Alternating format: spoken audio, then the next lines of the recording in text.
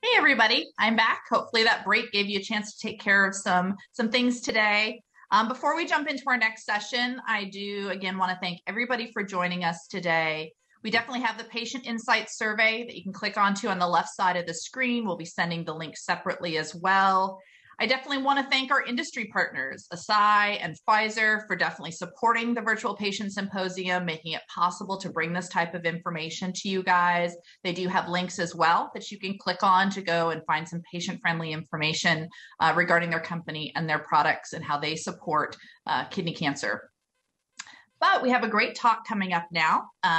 Brittany Finley, who is a nutritionist, that's going to talk a little bit about, the other concern that we have when you get a diagnosis of cancer is what nutrition is best, what can help, make it through treatments, make me healthier, maybe lower the risk of recurrence, or maybe even lower the risk of getting cancer itself. So she's going to offer us some great information and dispel some of the myths out there. So feel free to put your comments in the chat, but I'm going to turn it over to Brittany and hear all about nutrition and cancer.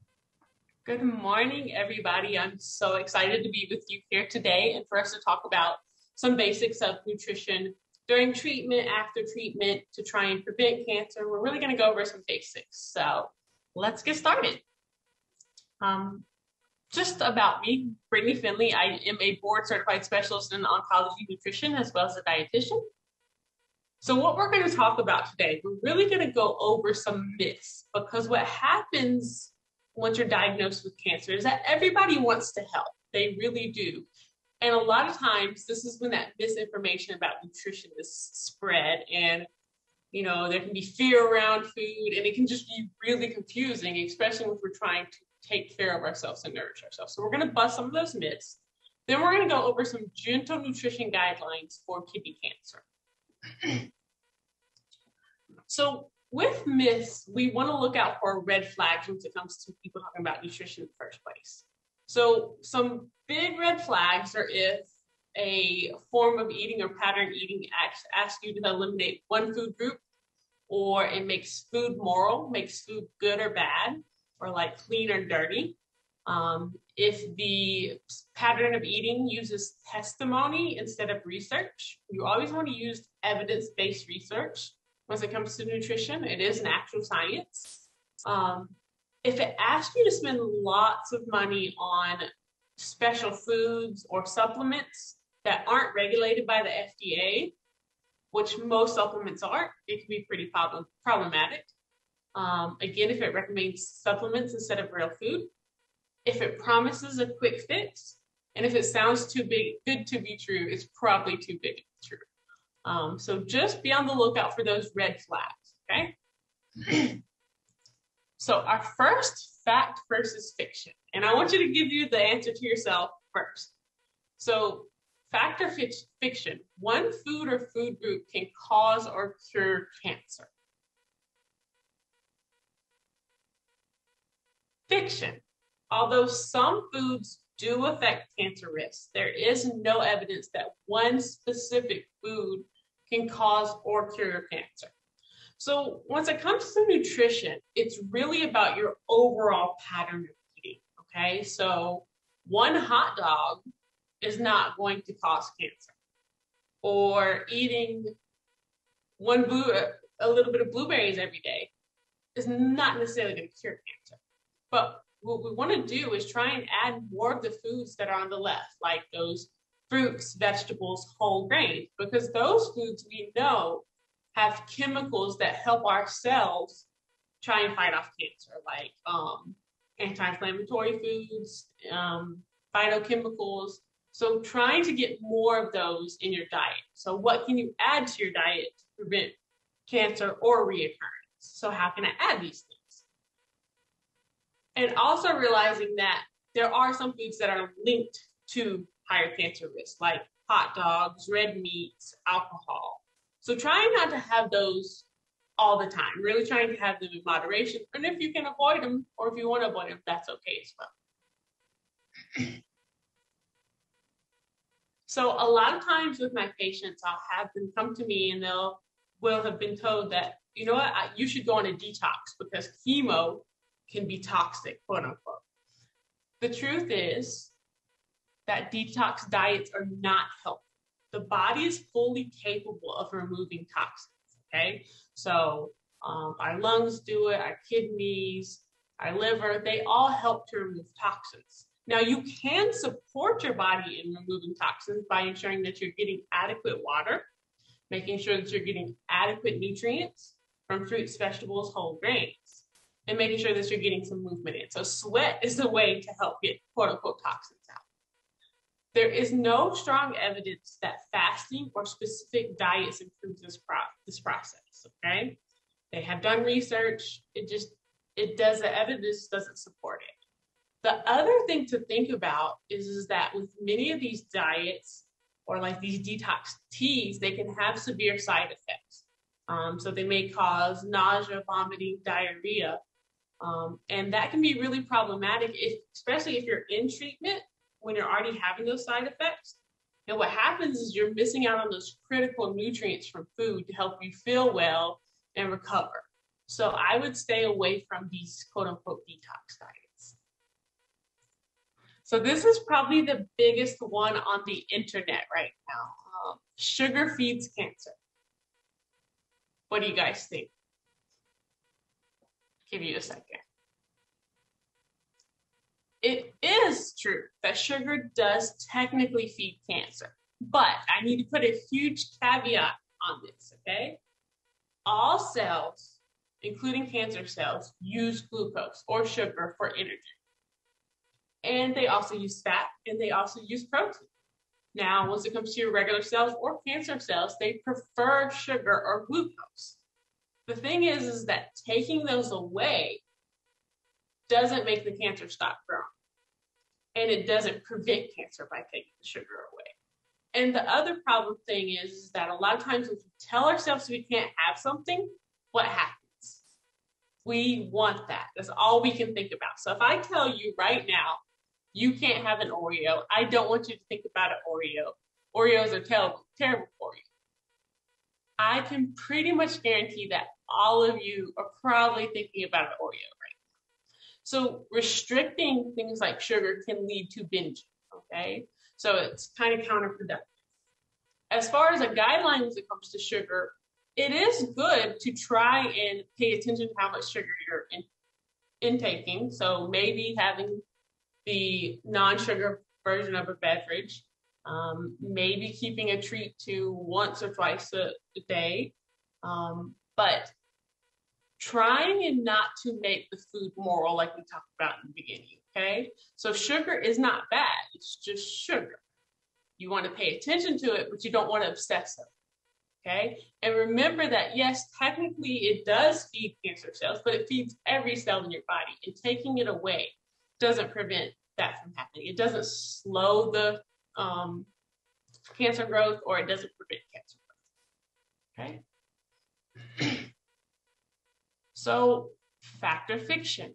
Should weight loss be the focus? Okay, a lot of times people will come to me and say, you know, the silver lining of this is, oh, at least I'll lose weight. Or, you know, that's the one benefit. Well, fiction.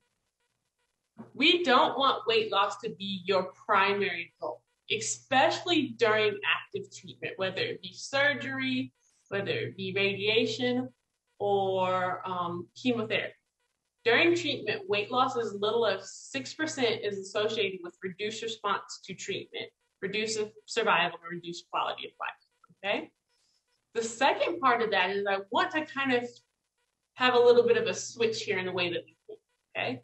So a lot of times we think of weight as a behavior, as something that is fully controllable and an action. But once you pause and think for a second, weight is not a behavior. Behaviors are behaviors. So for example, me getting physical activity for 30 minutes every day, that's an actual behavior. Do I do it or do I not do it? Or me adding beans to my plate every day to increase fiber, that's an actual behavior.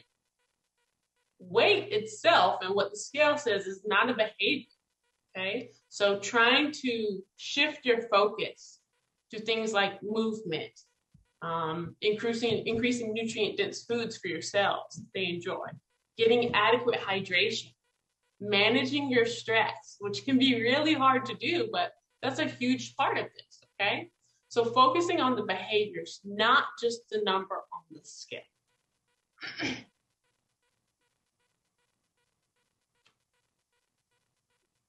Okay, fact or fiction? There is one perfect diet for those experiencing kidney cancer. No, definitely not. So there's no one perfect pattern of eating for anyone, okay? Whether you have cancer or not, there's no one perfect anti-cancer diet. There's no one perfect anti-reoccurrence of cancer diet. Now, there are some general things that help, like getting adequate movement, increasing fruits and vegetables, reducing, red meat intake to maybe once a week or twice a week. Each person is different, okay? We all have different genetics and we all have different needs. So once it comes to nutrition, especially with kidney cancer, it's really best to work with a dietitian because we will combine what your labs look like, your needs, and your preferences. Because a lot of times people consider, okay, we need to eat for our labs and eat for nutrition, but you still want to get other things out of food, like enjoyment, like that's okay. Other things you get from food or sense of community. When was the last time you went and ate with family? So when you are setting up your diet pattern, we want to take all of those things into consideration. We want to include those nutrient-dense foods. We want to add variety. So maybe this week you have apples and pears. Next week you have pumpkins and grapes. So trying to add that variety in because the different colors are giving you different nutrients to your cells, okay? The other thing to consider are, like I said, foods you enjoy, as well as the social component. And then also food security. So it was really amazing watching the last talk about financial toxicity. And one thing that I've seen sometimes is that people are told by well-meaning caregivers that they have to eat perfect, or they have to follow this kale diet, or they have to follow this keto diet. And they may not be able to afford it. They may not have access to those certain types of food. So once it comes to your meal pattern, I still want you to include foods that you enjoy, foods that are nutrient dense, and foods that you can afford. You don't have to go buy the most expensive protein supplement to help you get through this. We can figure out, maybe milk with a little bit of extra protein can help, or it really depends on the person, okay? So all of that needs to be taken into consideration once it comes to your diet, okay? And remember, there's no one perfect way to. So I teach from a perspective of intuitive eating.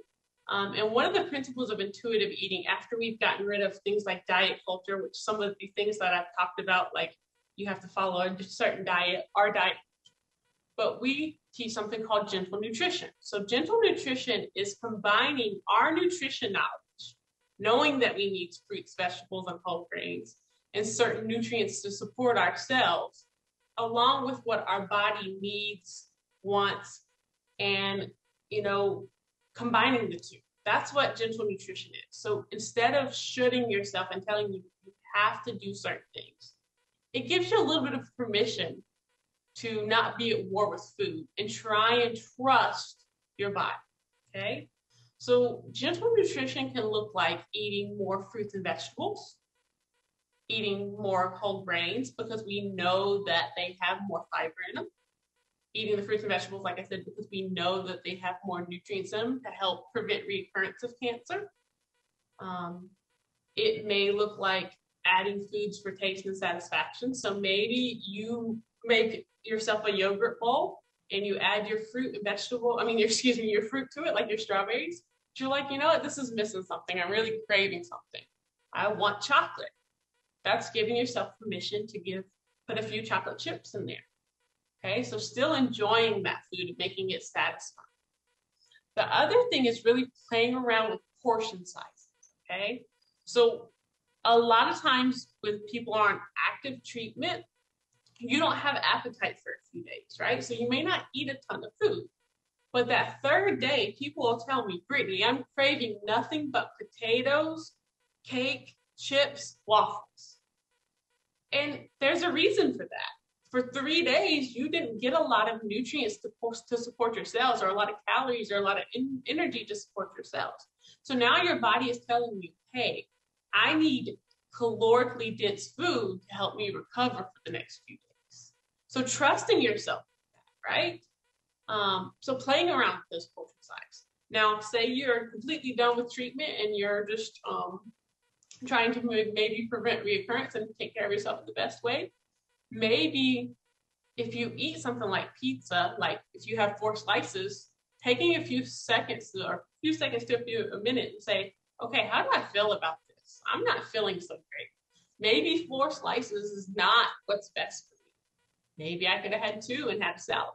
So trying to kind of see how you're feeling after you eat, okay? And probably my favorite part of gentle nutrition is making meal planning easy, right? So when it comes to meal planning, I try to think of having 3 things on my plate every time I eat, okay? So that's the 3 macronutrients: a carb, a protein, a fat. Or another way to think of it is trying to have a carb, so a starch, a fruit or vegetable, and a protein source, okay? So that could be something as simple as having cheese, crackers, and grapes. That could be something as simple as having a peanut butter jelly sandwich with an apple. It could be also something as simple as having chicken, a half a cup of rice, and an asparagus. And those could be frozen meals. So that's kind of the first step, is making those baby steps. Is there a protein for my cells? Is there carb or fiber for my cells? Is there a fruit or vegetable for my cells to give me the most bang for my buck? Okay. Excuse me.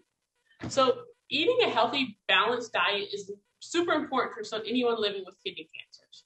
Again, your nutritional needs will depend on what type of treatment you're on and the stage of your cancer.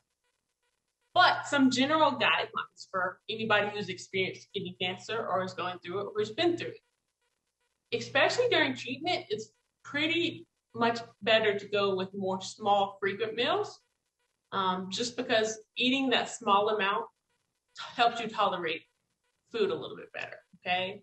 I know a lot of my patients, if, I'm from the South and we love on each other by giving people food, right? So if I was to give one of my patients a plate that's got chicken, mac and cheese, mashed potatoes, and it's piled high, they may look at this and go, no, I'm good, and lose their appetite completely. So going for those more small kind of meals, like that cheese, crackers, grapes, right? Trying to include more fruits, vegetables, whole grains, and lean protein in your diet. Also trying to include plant-based protein sources. So I want to have a little caveat here. You do not have to be vegan or vegetarian to have a more plant-based diet. Having a more plant-based diet is including more fruits, vegetables, and lean proteins like beans, or plant-based proteins like beans, soy, legumes, okay? Trying to include more of those. You don't have to be vegan or vegetarian. If that is something you're interested in, it is completely doable, but you don't have to. The other thing with kidney cancer is if we have other kind of outlying factors, like if we have diabetes or if we have high blood pressure, we want to manage those through gentle nutrition. So maybe reducing your salt intake, okay? So maybe not adding salt with your cooking. Maybe once you look at the label, try and find anything where it has the sodium, looking for a label that says less than 400 milligrams of sodium per serve, okay? So that's one huge thing. So trying to reduce the salt intake and trying to increase those other nutrients like magnesium, and depending on your labs, things like potassium. So you get those from fruits, vegetables, and whole grains, right?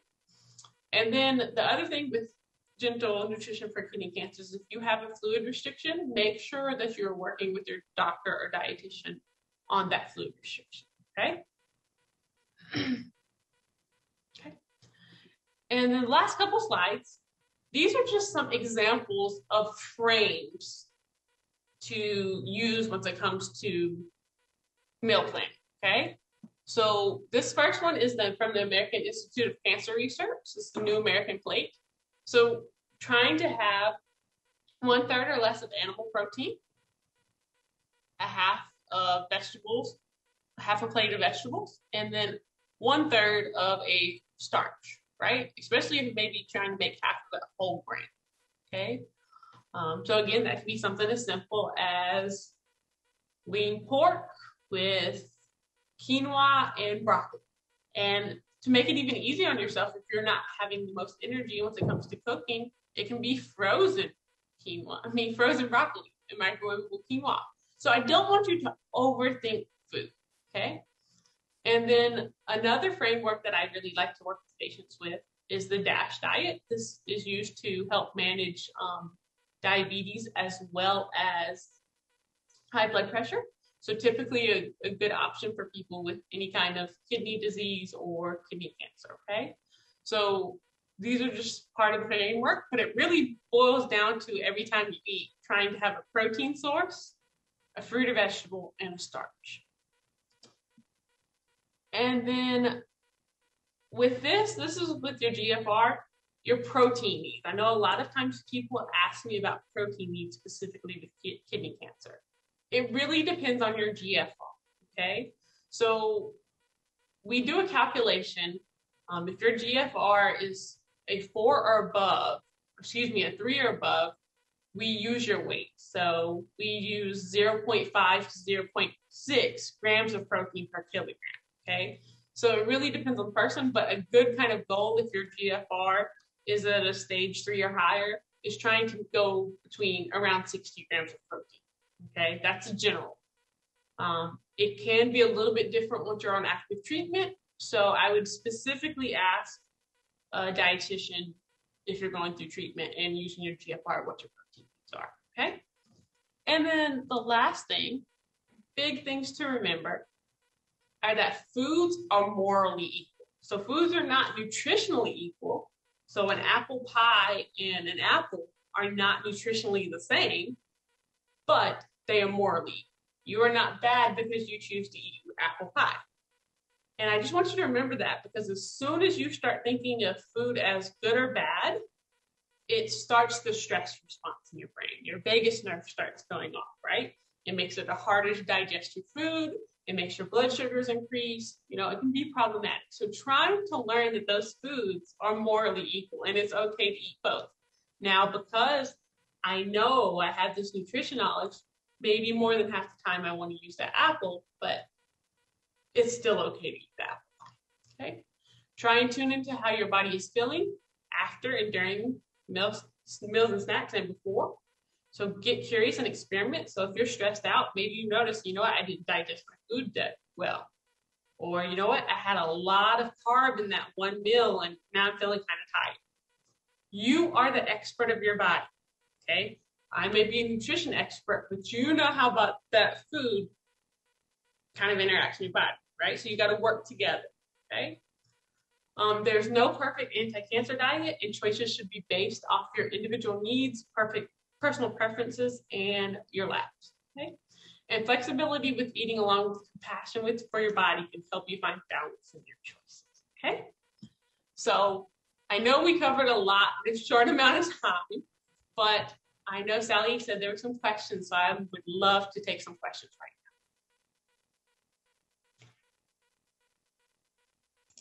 All right. Thanks, Brittany. That was definitely great. Yeah, we do have some questions in there. First one, can you really address maybe some foods that could help with some of the side effects, something like diarrhea, which is a common sort of side effect for some of the kidney cancer medications? For sure. Okay, so a couple things. So first thing is, once you have diarrhea, I want you to make sure that you are getting yourself hydrated. And so water's great, but you might need something like Pedialyte or Pediasure, okay?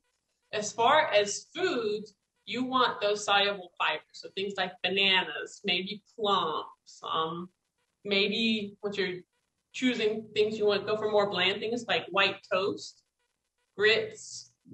Those are all good options. And the other thing I would include are probiotic foods like yogurt. Okay, so that can really help a lot. So maybe Activia, that can really help once you're struggling with diarrhea. And then also getting that soluble fiber, but also maybe using something like Metamucil to kind of bulk it up a little bit. Okay, that's definitely a common side effect that we deal with. When it comes to things like GFR or just in general, general health, is there any particular protein that's better? Is it, let's say, plant over, an animal protein? Is it pork over red and chicken? What's sort of the better protein choices?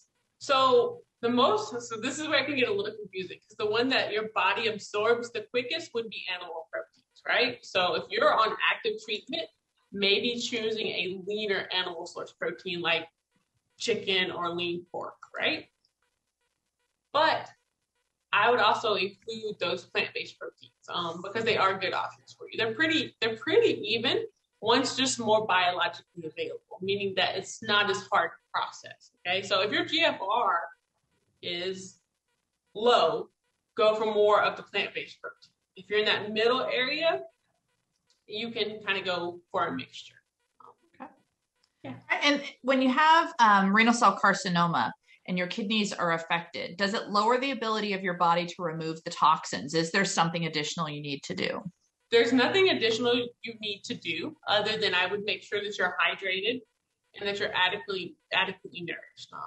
It doesn't really change much. They've done studies and there's not much that helps to get extra toxins out. And then also I move. So things like sweating, exercise, that can help to move things around. Great. And I think the one last question is you spoke about this at the very beginning of the presentation, and it was definitely commented on throughout. We all hear that there's no special food. There's nothing, that one key diet. Sometimes, you mentioned hot dogs, which it's not necessarily the hot dog is bad, but things that in the hot dog aren't necessarily as nutritious. And therefore, it's not just the hot dog. It's maybe some of the chemicals in the hot dog itself. But what is moderation? What's a good sort of rule of thumb for somebody to say, hey, I need to moderate my alcohol intake, or I need to moderate my red meat intake? What does moderation mean? So moderation can be tricky because we can really tell ourselves we can't have something restricted, and we end up binging on it, right? So the first thing is to realize it's morally equal, okay? But maybe give yourself some guidelines. So once it comes to things like red meat and hot dogs and those types of things, which is considered a red meat, you say, okay, I don't want to have more than 10 ounces of this a week. So that would be 2 servings, right? Okay. With alcohol, we know the version of moderation based off studies. So for alcohol, that would be 1 drink a day for women. Not saying that you have to do this, but this is what moderation is. And 1 drink is either 1 shot, 8-ounce beer, or a 5-ounce glass of wine, right? And for men, that's 2 drinks per day. Now, that doesn't mean that if I don't drink Monday, Tuesday, Wednesday, Thursday, I get to have all of that in 1 day. No. Okay. So the studies show that that's what moderation is for alcohol and kind of red meat. So another way to think of it is like the 80-20 rule, or even the 70-30 rule. 70% of the time, I'm trying to make sure that I have that protein, that fruit or vegetable, that whole grain. And then maybe that 20% of the time, I'm having those fun foods or those foods that I enjoy.